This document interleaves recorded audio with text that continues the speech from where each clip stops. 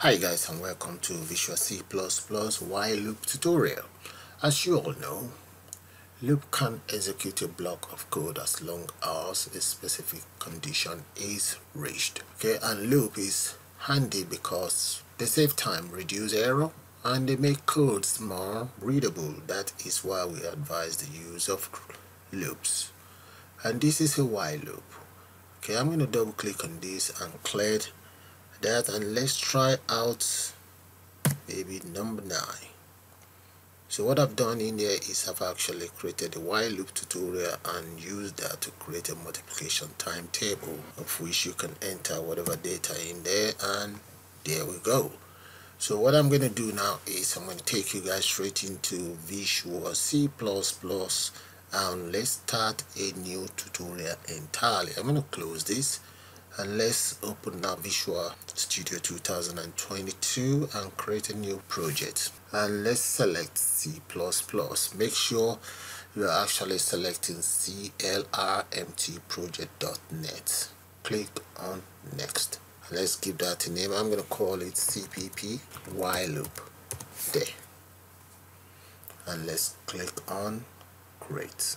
Okay, the development environment is ready. As you can see, there's no form or anything, so I'm going to click on the Solution Explorer in here, and here you see the properties. Click on the properties. So what we're trying to do now is to create the form itself. You see here inside the properties, you click on the linker, and for those of you who are using Windows 32, make sure you change this to 32. Okay, in my case I'm using 64-bit.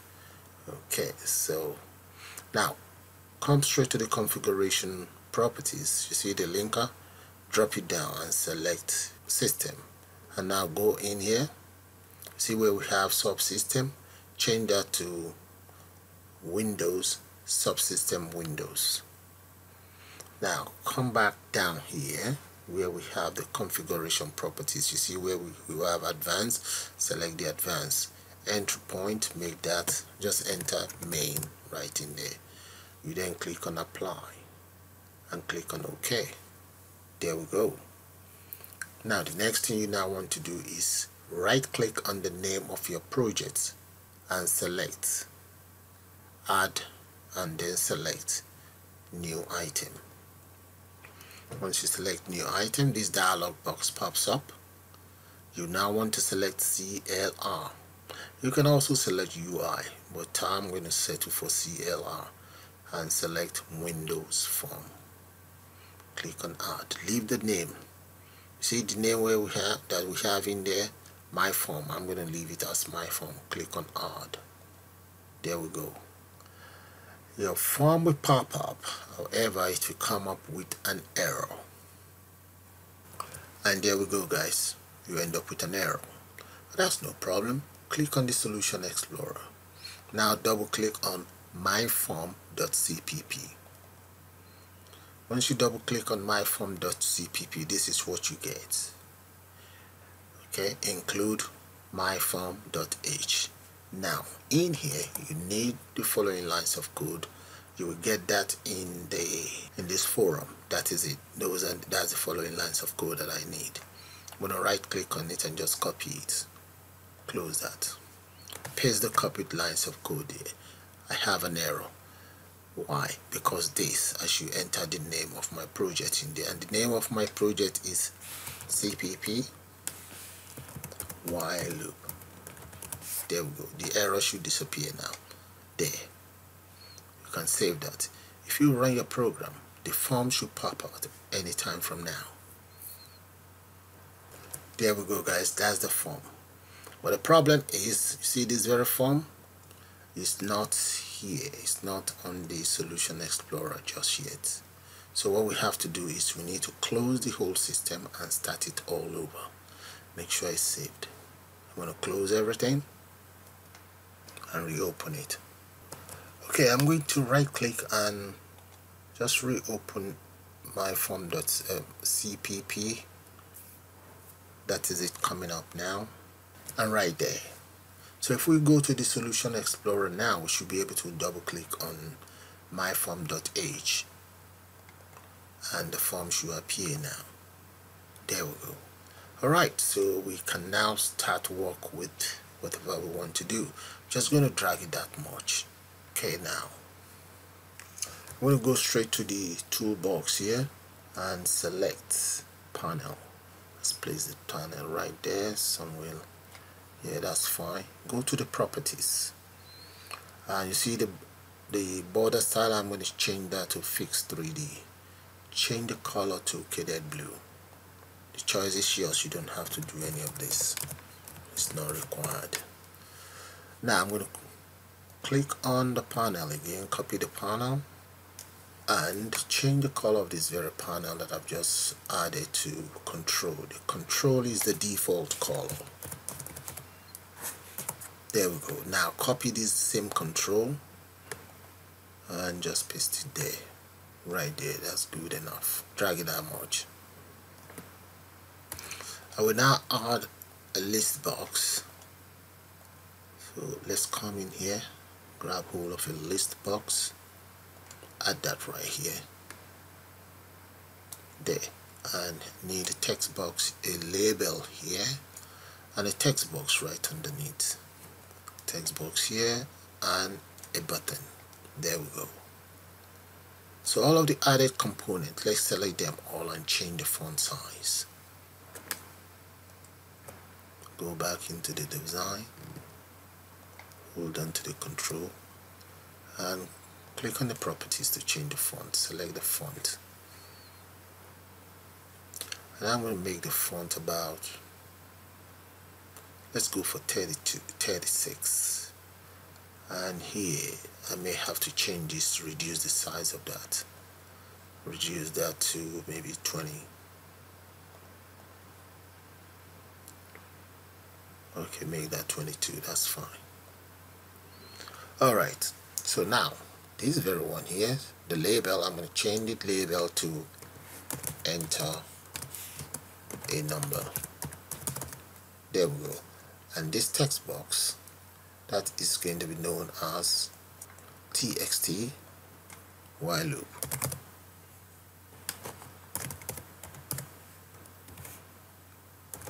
There we go. This button is going to be known as btn while loop. The text content on it is going to be cpp while loop, C++ while loop. There. Okay, and here that the label or the list box is going to be called lst while loop. That's it, all done. Now let's double click on this very button there, and there we go. We have our procedural area. So first of all, I'm going to declare an integer. I'll call that I equals 1. So I've just initialized I with 1. Now I'm going to then say y I is less than 13. We now want lst while loop dot items dot add. And what are we adding? We're adding I. Then we enter semicolon in there, and we then say I plus plus with a semicolon. So what we just done in here is the loop loops through a block of code as long as the specified condition is true. So in as much as the condition is true, this will keep looping and it will generate 1 to 12. So let's try that out and see. There we go, guys. So if I click on this very button, it should give me 1 to 12. Look at that. That's how you create your own while loop. Now you see all these other components. I have a reason for them, because we can convert that into multiplication timetable. So let's select that text box and get it centered. Scroll right down here, you see where we have text align. I'm going to get it centered, and now double click on the button again. I will now add another variable there. This other variable, I'm just going to call that q, and q will be equals let's convert that to dash. No, that should be column to int 32. There we go. And what are we converting? That's going to be txt while loop dot text. There. So what I've just done in here is, because whatever data you or whatever value you enter into the text box is always classed as a string character, so here I've just converted it to number. So now to convert it all to multiplication timetable, we have to concatenate it with a plus sign. Concatenation means bringing it together, and I would then say inside the quotes enter the sign multiplication plus, I will enter Q again, concatenate Q, and I'm going to just copy all this concatenation codes in there, paste that in there, change this to equals, and finally here we now want to say I multiply that by Q. We have just created our own multiplication timetable using a while loop. So let's try that out. Click on run. There we go.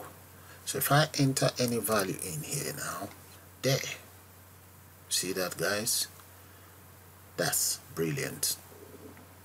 So what I'm now going to do is, for me to be able to enter more values in there, if I change my mind or whatever, I'm going to select this list box, come straight to the properties, you see where we have event, and look for double click. Come right down here, where's double click? There we go. Double click on that, and in here I'm just going to enter as follows. When you double click on that, just clear it. So let's say list while loop dot items dot clear. That takes care of that. I'm going to repeat the same thing for the text box. The first place, clear that. I'm going to need 2 of those. Clear it, clear, and the next one just set focus. There we go. Okay, clear the list box, clear the text box, set focus in the on the text box. Now run. We can now try that out. Let's enter 9 in there. There we go. Double click on that, clear. Enter whatever. There we go. And that's how you create your own while loop in C++. Okay, the other thing that we can do is to prevent the user from entering whatever kind of character in there. So let's double click in here. You see, when I enter any rubbish in there, check this out, we end up with an error. So we don't want that happening. So I'm going to come in here. So let's use try. So underneath here I'm going to say try, and let's enter a cache statement in here. So let's say cache exception at E, and I'm just going to enter there, and in here I'm going to use add a message box column show E dot message. There we go, and that should generate an error message for me. So I'm now going to copy this while loop lines of code and just drag it, drop it in there, and that will take care of my error. Once the user enter any kind of rubbish in there, that will be taken care of. So let's run that. Save it first, run, and there, guys, you can now enter whatever character you want in there, and there we go. That's the error message pops up. Okay, so one other thing that you can do is you can just ask it to clear it. If there's any rubbish in there, you can just clear it right away. I'm going to grab all of this, copy that and paste it in here. There. So let's try that again. Run. There we go. There. Enter anything in there. No, that's unacceptable. There we go. And now let's enter some value in there. There. And that's how you create your own while loop in C++. So before I go, let me show you guys the lines of codes again. Take a good look at it and declare message. And these very codes that I use in creating the form, this very one, I will actually include the forum on the system for you guys. So with that, I'm going to call it the end of this tutorial. I suppose you guys enjoyed. You all have a nice day now, and bye for now. And please do subscribe to my channel, and you can also join to become a member of the channel. You all have a nice day. Bye for now, guys.